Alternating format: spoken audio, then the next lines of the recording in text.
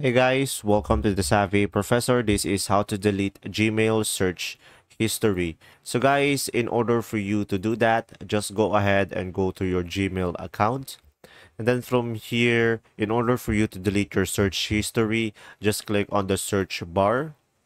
And from here guys, just simply click on the specific search history that you want to delete, and from here guys just click on this remove from history, and simply guys just click it one by one, and then from there guys you'll be able to delete your search history on Gmail. And as you can see, we don't have a search history anymore. And if we try to go for search and we try to type it in again, as you can see, we can just click on delete or remove from history, and from there we'll be able to delete it. And there you go. If this video was helpful, please like and subscribe, and thanks for watching. See ya.